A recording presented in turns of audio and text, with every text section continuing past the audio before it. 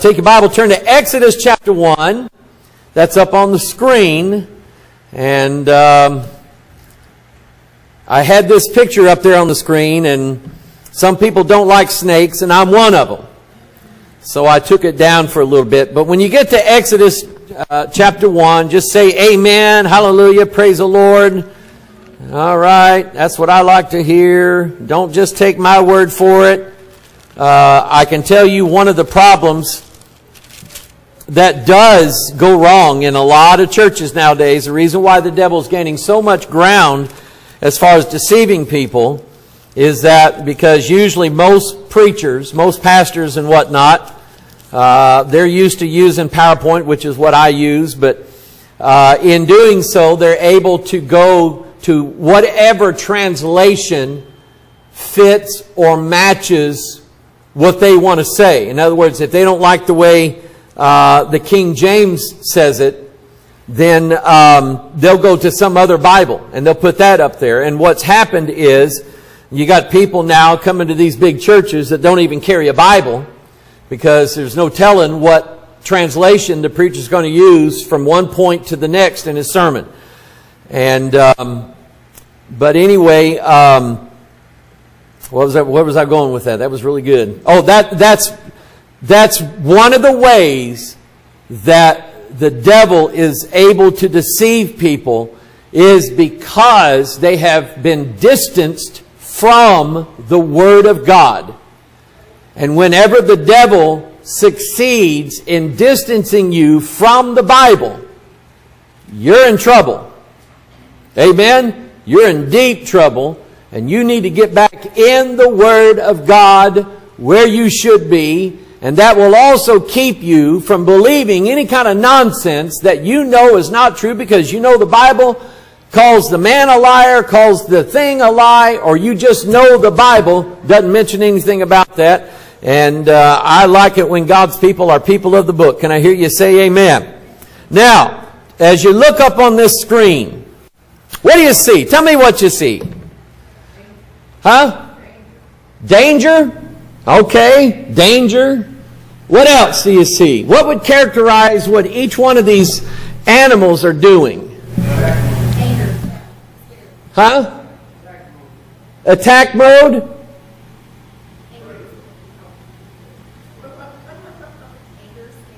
Yeah, you're an adult. You don't have to agree with Daddy all the time. Okay?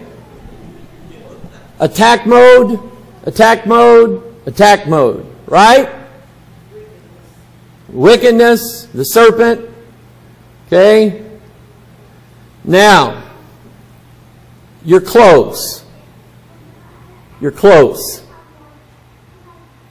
But you're missing something. Yes? He got it. In each picture, you have an animal reacting to the presence of a human being. God, in Genesis 9, put it into the heart of every creature to be afraid of man. So the cobra with his hood, he doesn't always have that hood extended out like that. Most of the time it's in. But when he sees a threat like a human, he expands. The Bible says hell hath enlarged herself. Here is the serpent enlarging himself to make himself look bigger. And he's doing that because he is afraid of you. And what he wants to do is make you afraid of him so that you will not bother him. The dogs showing their teeth. You've seen that before, right? You reach down to pet a dog, and when the dog starts going, see these? I just had these put in last week. Okay? That's a dog who is afraid of you. He doesn't know you. He's afraid of you. And he is showing that he is mean and he's vicious. But he's doing it because he's afraid of you. Wolves with their hackles up They've enlarged themselves. You can tell a wolf, the tail will go down, the ears will come up. Dogs will do this too, and the head goes down. Okay? That is them trying to expand themselves. Even a spider. I thought this was funny the first time I saw a spider do that. But a spider is doing that to any predator, including mankind. What he's trying to do is show you, I've got all of this. Look at this. Now the legs can't do anything. It's the bite. But he's showing you this. He's getting big because he's afraid of you. The cats do it. You have this nice little kitty cat. If you were to shave him, if you were to shave a kitty cat, he would look like a rat. Right? They're not that big. But with all that hair, he has the ability. He'll hunch his back. He'll stick his hair straight up. Ears up, eyes open. Why? Because he is afraid of you. God put that in him. Does everybody follow me so far? Now, here's why I'm saying this. God is so faithful.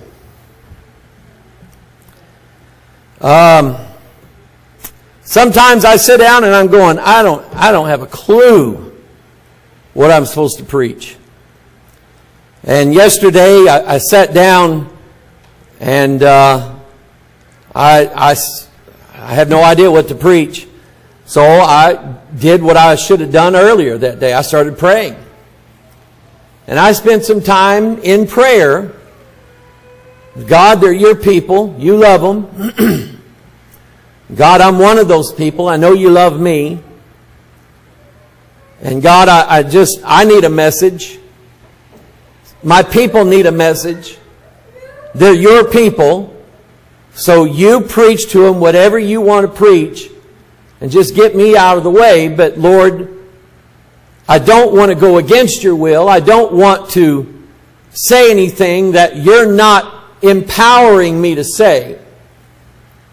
So God, would you show me where to start? Would you show me what to preach? And I prayed for a while and I got done.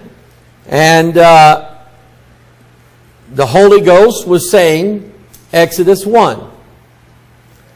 Now, anytime the Holy Ghost says something like that to you and gives you a place to look at, don't assume that because you've already read it, you already know what it's about. If God mentions Scripture to you, go read it. Amen? Is that so hard? If you feel like God is leading you with a verse of Scripture, go to that verse of Scripture, look it up, and read it and see what God says. In this case, God just said Exodus 1. And I started reading it, and when I got to this part, didn't take long at all. I went, I know what God's saying. I know what He's doing. I get it. And I don't think I've ever preached this particular message or a similar message this way. But I want us to look at Exodus chapter 1, verse 1. You have your Bible open. It's up on the screen, but I'd like for your Bible to be open. Now see, these are the names of the children of who? Israel.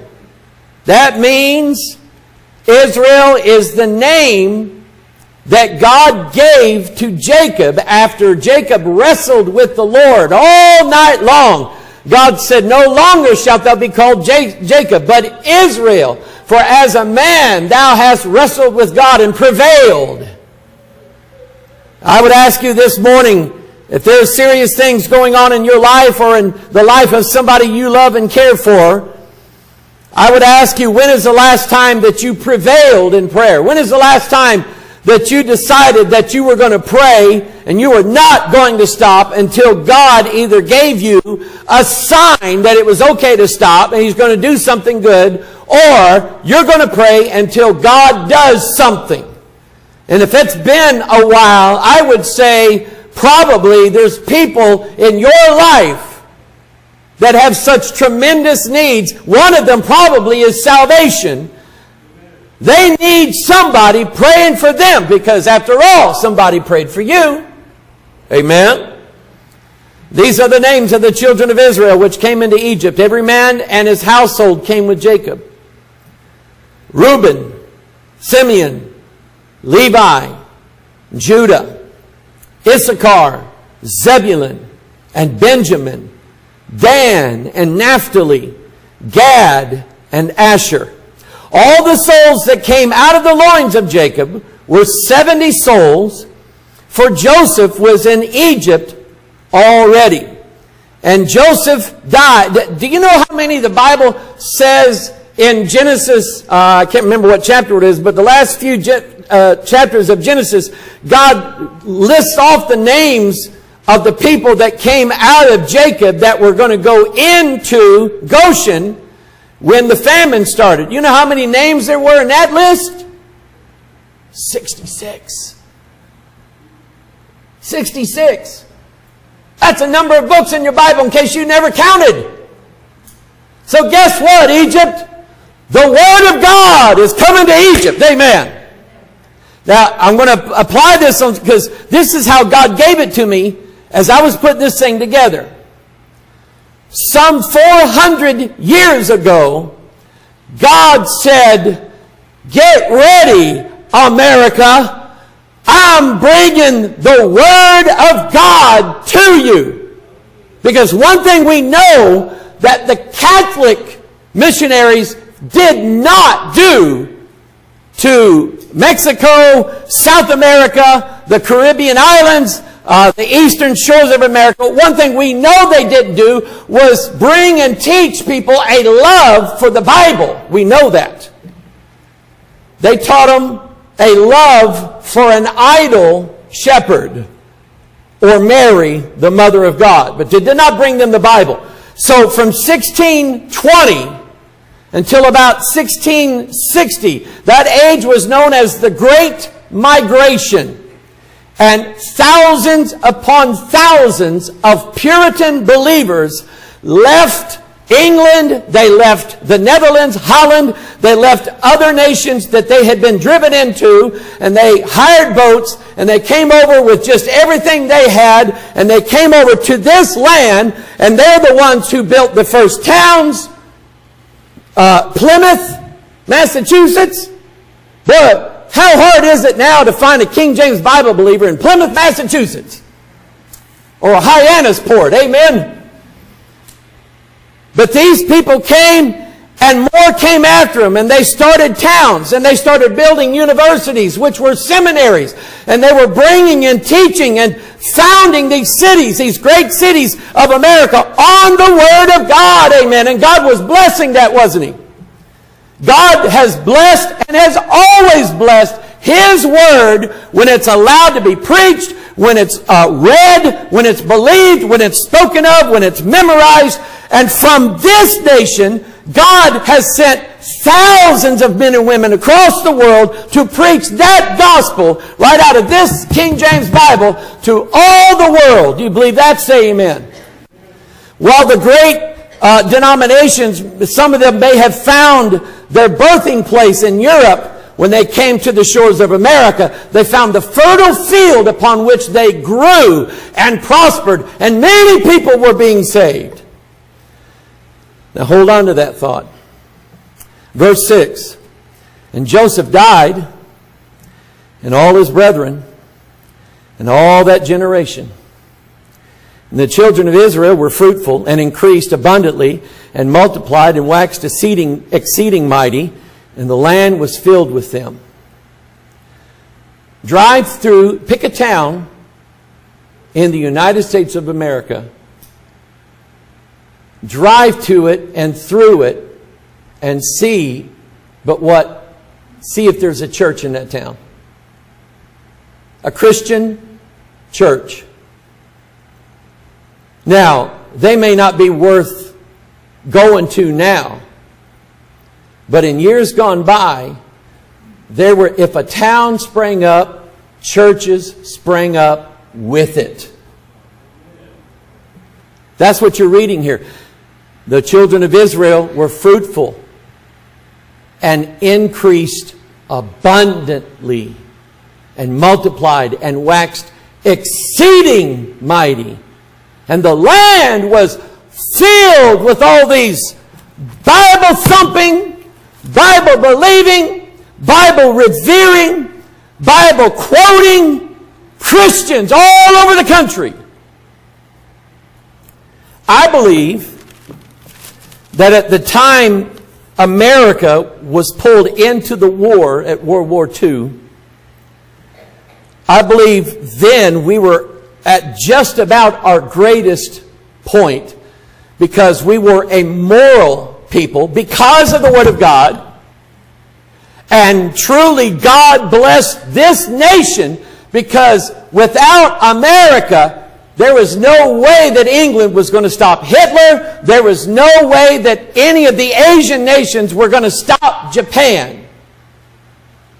And God fixed it to where we were brought into this fight on both the Atlantic and the Pacific. And and the Japanese just laughed and they said, they don't build weapons of war. They don't do anything. We'll beat them easily. And upon the Japanese cities of Hiroshima and Nagasaki, we unleashed hell on those towns. Was that cruelty? No. Those people had pledged their body and soul to their emperor. And had we tried to fight a war on the land in Japan, those people would have easily given their lives at a chance to kill an American. Same thing with Hitler. Had we not got involved in the war, in fact, think about it. The Canadians, the British, and the Americans all landed in Normandy on June 6, 1944. And out of all three nations, who had the most losses on D-Day? United States. 3,000 men just at Omaha Beach, slaughtered in one day. And yet, Eisenhower kept sending soldiers. Omar Bradley kept sending them out there. I know they're getting slaughtered, but we ain't got no choice now. We can't go back. The only place we're going to stop in is when we get to Berlin, and that's when we'll stop. So you see, I'm giving you a little history lesson, right? And America was filled with them. Or you can apply that to this. At one time you were filled with the Word of God. But now look at verse 8. Now there arose up a new king over Egypt, which knew not Joseph. I have an encyclopedia of quotations of famous Americans and the things that they had to say about God and our country and the Bible.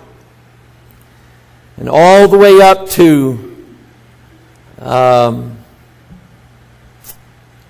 Truman, Eisenhower.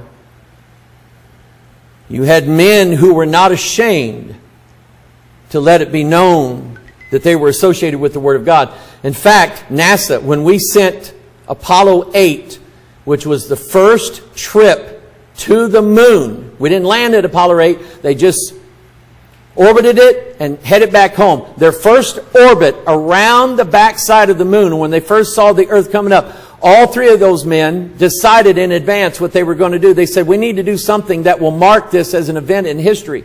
And they all three agreed. It was a King James Bible that as soon as they got the earth in sight, they said, in the beginning God created the heaven and the earth was without form and void, and darkness was upon the face of the deep, and the Spirit of God moved upon the face of the waters. And God said, let there be light, and there was light. And God saw the light that it was good. And God divided the light from darkness, and the light He called day, and the darkness He called night, and the evening and the morning were the first day. How about y'all memorizing that one?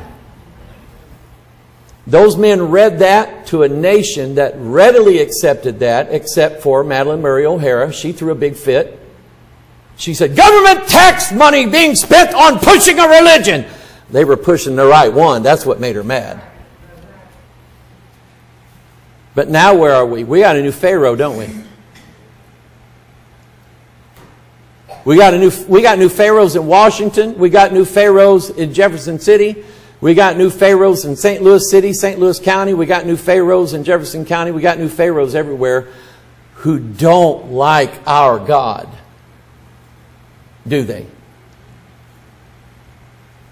And I'm here to tell you, without God and the Bible in this nation, we're not a moral society any longer. Our politics are corrupt. Now there arose up a new king over Egypt, which knew not Joseph. And he said unto his people, watch what he does. Behold, the people of the children of Israel are more and mightier than we. You know what he just said? I'm afraid of them.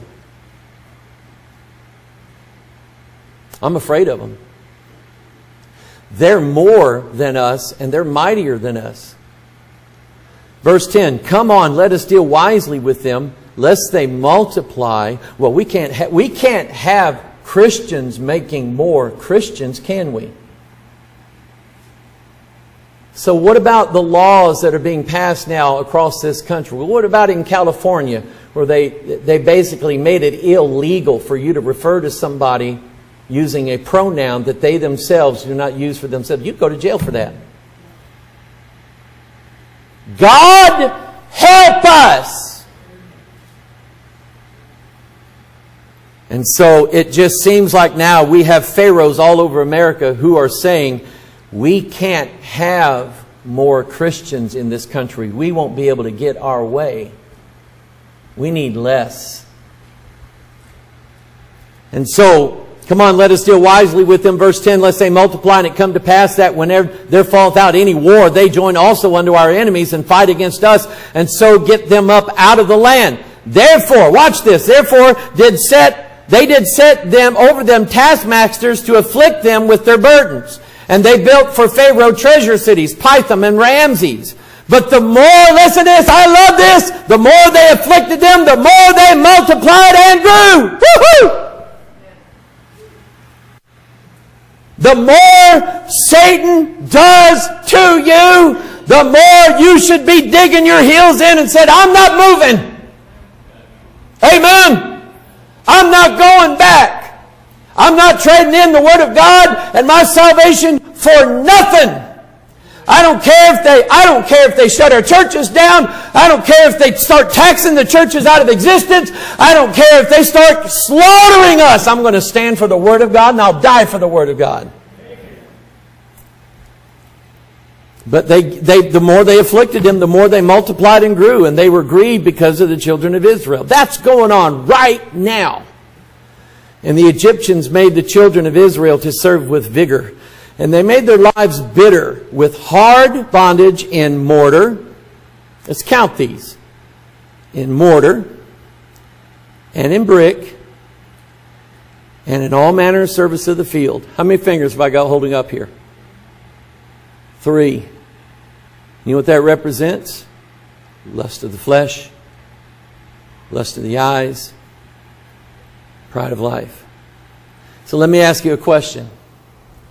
How many churches in the past several years have been taken down and out of the fight because the pastor got caught up in sins, or the church people got caught up in sins, and sin just went through that church and just destroyed that? They may still have a church.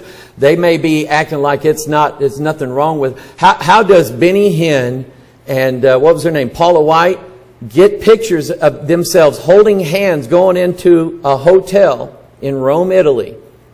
Both of them married, but not to each other. How is it that those two people can still be on TV bilking people for millions of dollars every year? How can they still be doing that?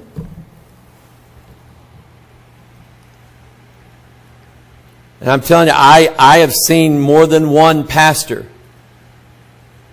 that I knew that it grieved my heart to find out that they are no longer, they're not even in church anymore,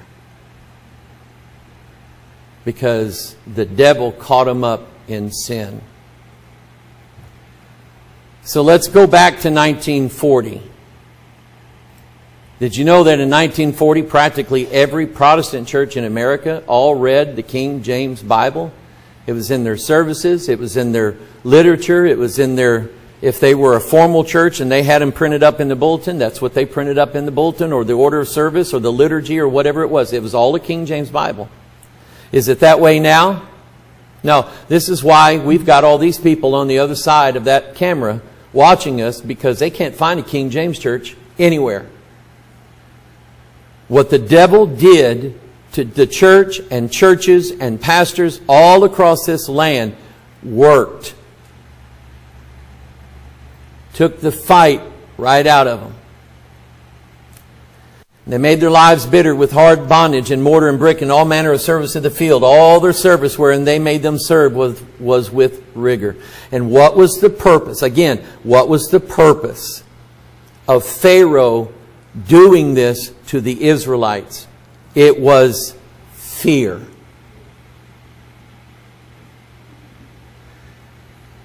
The liberals and the woke people of this country and the idiots, they're not angry at us. They're not upset with us. They're afraid of us. Because if revival broke out and swept across this country, and I mean it was real revival, if real revival took place, I would say probably 99 out of 100 actors should be out of work.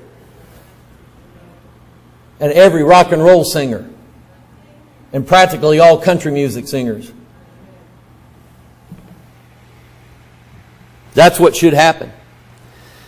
But they are afraid that the Word of God will take effect in our lives and sweep this country, and revival will take place, and they can't let that happen. So what do? Sister Pam? They invent some false, fake revival at a liberal Methodist seminary out in Asbury, Kentucky, or whatever that town was, and let that sweep the land, and everybody says, oh, it's the work of the Holy Ghost. Oh, bless God, it's going to... that was a trick. That was a trap set for those to accept that as revival instead of accepting that as revival. There's your revival right there. You want to have revival? You get inside this Bible, read it all day one day. I guarantee you God will mop up sin out of your life. God will remove doubt out of your mind. God will remove fear out of your heart. And I mean, you'll be ready to storm the gates of hell with a little water pistol. But it's a water pistol that never runs dry. Amen. I found this article. It's from a book. It's Dangerous to Believe, Religious Freedom and Its Enemies. Here's what the article, it was like an article written about the book, said. Traditional American Christians have long been on the losing end of culture war contests. And they mentioned, number one, school prayer. Did we lose school prayer? Sure we did. Same-sex marriage. Did we lose that issue? Sure we did. And other issues. But recent events, including the Supreme Court decision overruling Texas restrictions on abortion clinics and the mandate that employers provide access to contraception, have added to the sense that religious expression is under attack. I don't need to read that book to tell you that it's under attack. According to the recent Pew Research reports, the percentage of Americans who describe themselves as religiously affiliated has shrunk, while the percentage describing themselves as unaffiliated has grown from 2007 to 2014. The percentage who say they are absolutely certain God exists fell to 63% from 71% during the same time period. Now, I mentioned UFOs during Sunday school this morning. I'm just going to throw this in there. Did you know that in this country right now, there are more people who believe in UFOs and aliens than people who believe that there's a God? When you have that as the overwhelming mindset of your country, we're not a Christian nation. Not anymore. And we're trying to raise children in this world Sometimes God blesses and it works, and sometimes the devil just gets a hold of them. And it'll be a miracle of God if they ever come back. We've lost our local school districts. We've lost the morality that used to exist in this county. We've lost the battle against teaching sodomy in the school, teaching homosexuality in the school. Schools putting books in their library that adults shouldn't even read. They're so pornographic. We've lost that battle. We've lost it. Why? Because the devil was afraid that we might get some power in us from the Word of God and through the Holy Spirit, and we might actually win this war.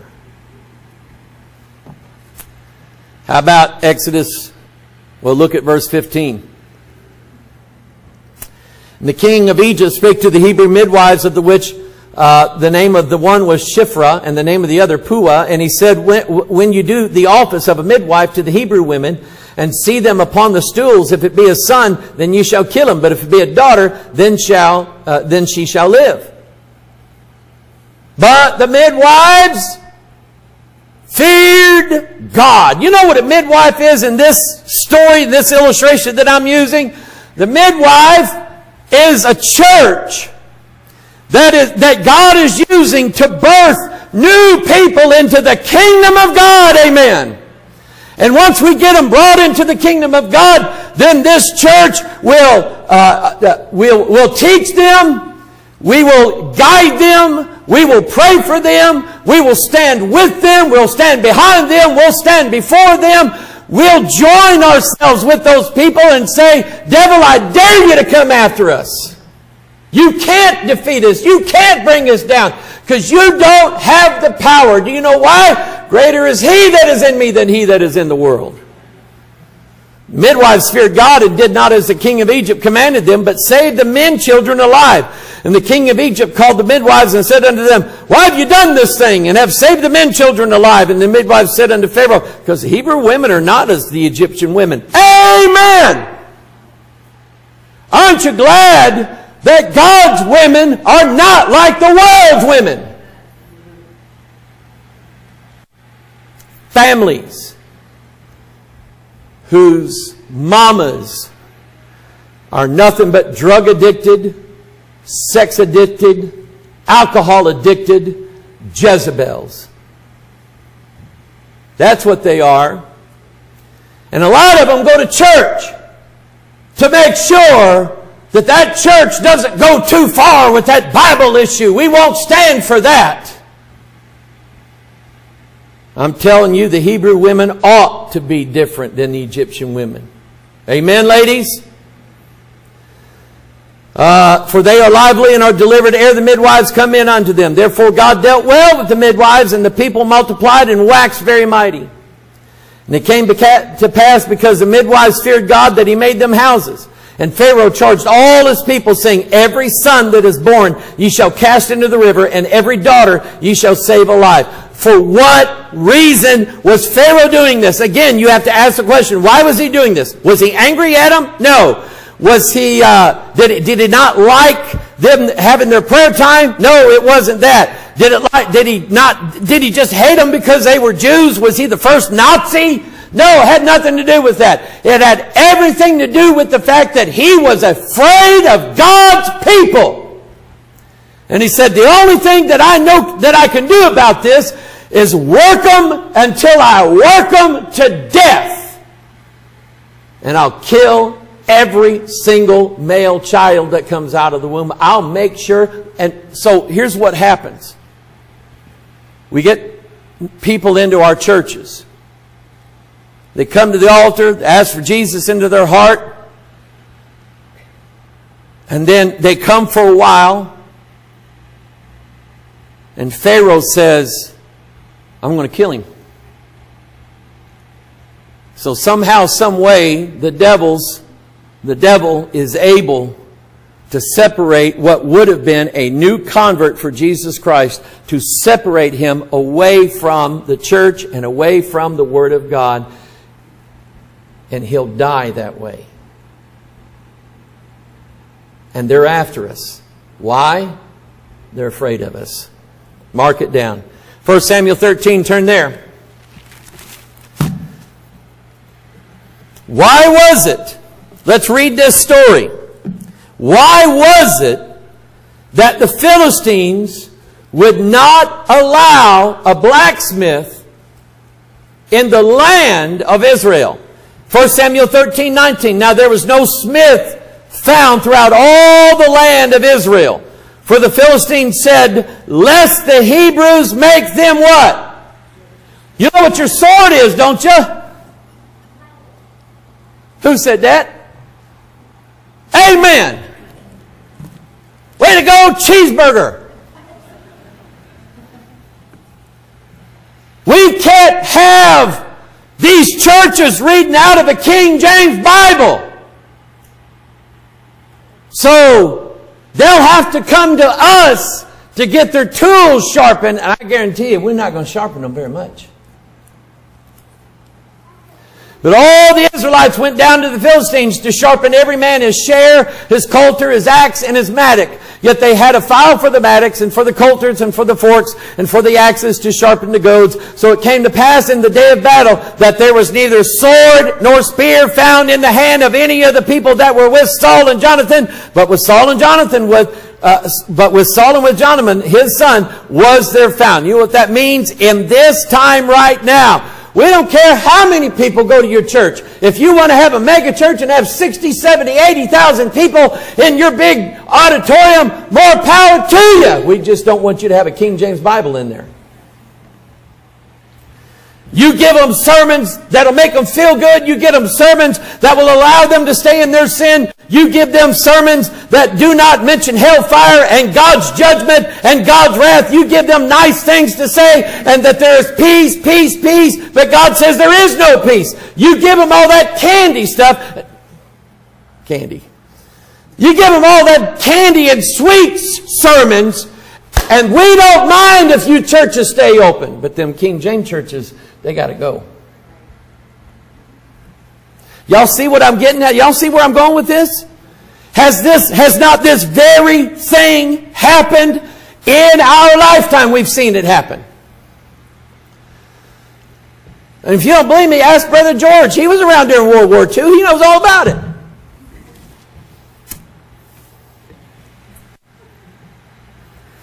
I'm just kidding. Nehemiah chapter 4, turn there. Nehemiah, if you want to call it that. Nehemiah chapter 4. Oh, you'll remember this. You won't forget it.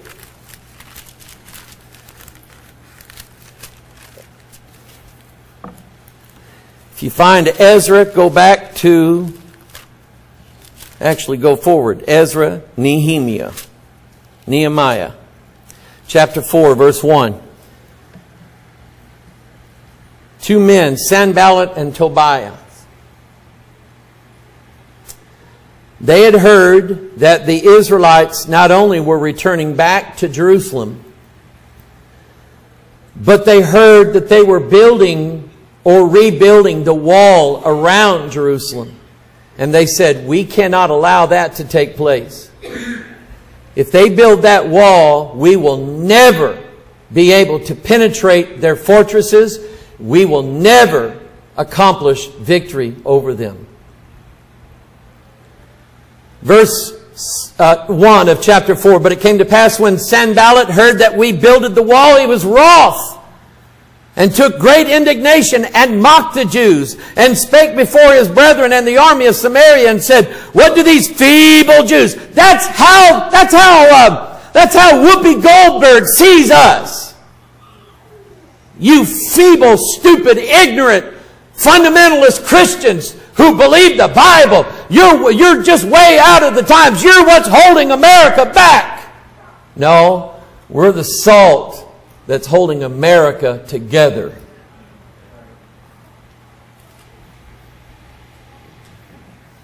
And you can send Whoopi Goldberg a copy. I'll put it on CD for you, and you can send it to Whoopi Goldberg, care of Michael Hoggard. What do these feeble Jews? Will they fortify themselves? Will they sacrifice? Will they make an end in a day? Will they revive the stones out of the heaps of the rubbish which are burned? Now Tobiah the Ammonite was by him, and he said, even that which they build, if a fox go up, he shall even break down their stone wall. In other words, he said, not only are these stupid Jews trying to build a wall which will never work, but they're so stupid and their wall is going to be so weak, if a fox came by and went on it, the whole thing would come collapsing down. They think that if they put enough pressure on us, we'll go away. But we're not going away. Did any of them go away in the book of Acts? Hardly. You had, who was it? Ananias and Sapphira? They went away. A few others left. But every time they persecuted the church, anywhere in the book of Acts, they grew and they multiplied and they went everywhere they were they were kicked out of Jerusalem. Then they went over to the next town and they were preaching Jesus to them. And people got saved, amen. That's what they think about us, though. They think if they can apply the pressure, get us caught up in enough sins, make us look like idiots, then we'll go away. I don't care if there ain't but 300 of us left. That's all God needs, isn't it? So verse 3, now Tobiah the Ammonite was, verse 4. Hear, O our God, for we are despised, and turn their reproach upon their own head, and give them for a prey in the land of captivity, and cover not their iniquity, and let not their sin be blotted out from before thee, for they have provoked thee to anger before the builders. And we've always been told, you pray for sinners, pray for people like, you're cutting down Whoopi Goldberg, you should be praying for her. I prayed for her, prayed God shut her mouth. Listen, these people, for the most part, they have sold their souls to the devil to get where they are right now. Cover not their iniquity, and let not their sin be blotted out from before thee, for they have provoked thee to anger before the builders. So built we the wall, and all the wall was joined together unto the half thereof, for the people had a mind to work. Somebody say amen. When you hear them mocking us, when you hear them mocking our ideas of marriage, and that he's a man, she's a woman, and I don't have to worry about, did I call him by the right pronoun? Maybe Brother Sterling is a them or an it. You go to jail in California for not addressing somebody with the right gender pronoun. And there's 93 some odd different genders now? No, there's 2. Just ask any plumber. Amen?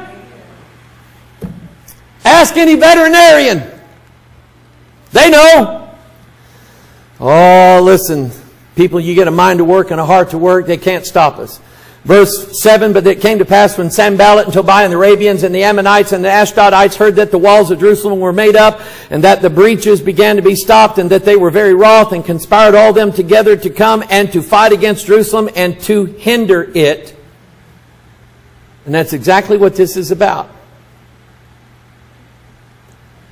There was a day when our son Matthew, he come back from Hillsborough High School, and he said, Dad, tomorrow they're having Gay Pride Day at the school. Boy, that burnt me up.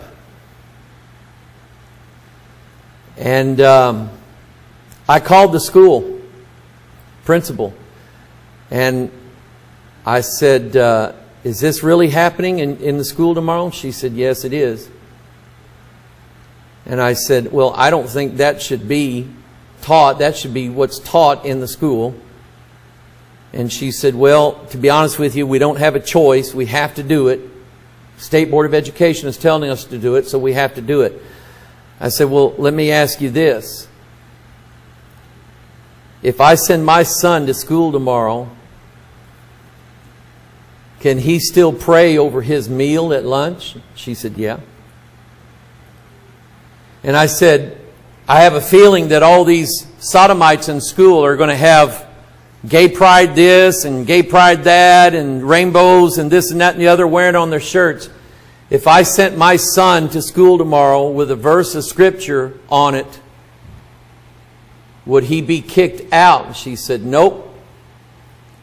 And if I would have had the time, I would have made him a t-shirt that said, thou shalt not lie with a man as with a woman, it is abomination unto God. Or whatever that verse says. And then I would have put on the back what it says in Romans chapter 1. Even their women changed the natural use of their body, and they burned in their lust one for another. And I would have said, son, wear this to school. Yes?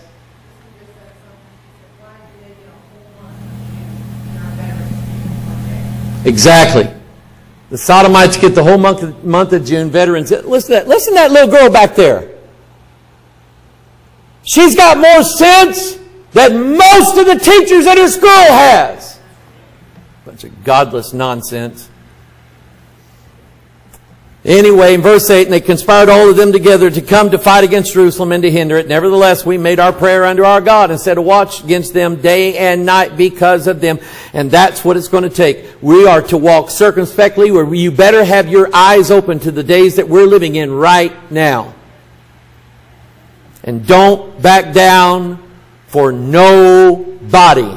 Amen. Let me move this along. Turn to Acts chapter 4. I think that's it. Acts chapter 4. Verse 1, as they spake unto the people, the priests and the captain of the temple and the Sadducees came upon them, being grieved that they taught the people and preached through Jesus the resurrection from the dead. What were the Pharisees, the Sadducees, and the scribes? Is it because they... What would they do? Were they anti-Semitic? Were they going after the Christians because practically all of them at that time were Jews? No. They were afraid that the preaching of the cross would reach out even to the people, the Jews who were under the scribes and the Pharisees and the Sadducees' authority, and make them free. Do you know why those Catholic priests came to our radio station office in Turkana and said, get that Mzungu off the radio station. He's saying stuff about the Catholic Church. You think that they didn't like me? Do you think they just didn't like how I looked or didn't like how I talked or whatever? No, they're afraid. They're afraid that I'm going to preach the gospel and it's going to set some Catholics free in that town, and they'll quit going to that church and they won't be giving them all the hard-earned money to get out of hell. Amen. That's the truth. Anyway, be grieved that they taught the people. Verse 3, and they laid hands on them and put them in the hold unto the next day, for it was now eventide. Howbeit many of them which heard the words believed.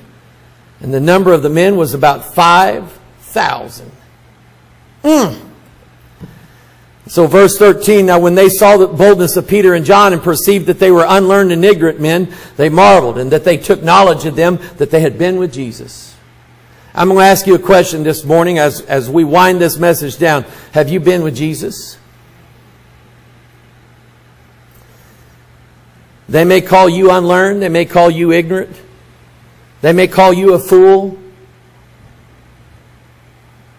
But you are wiser than they are, smarter than they are. You hold fast your beliefs and never let them go. And because they can't change you over to their side, they're afraid of you.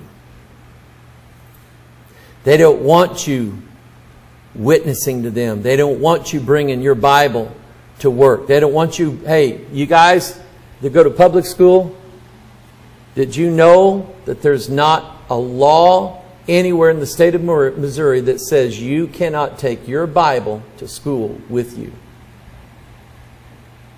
And when I found that out, when I was in high school, I made it a point to start carrying my Bible with my other books Every day I went to school. Now, I wasn't trying to get in anybody's face about it. I'm just going, if they say I can do it, then I'm going to do it. And I don't mind being associated with the man who's in this book who died for my sins. I'm not ashamed of the gospel of Christ. I don't want my kids or my grandkids to be ashamed of the gospel of Jesus Christ. I think the people who ought to be ashamed are the perverts who are running the schools and the county offices and up in St. Louis, who walk around in these gay pride parades naked. They're the ones who ought to be ashamed, not us.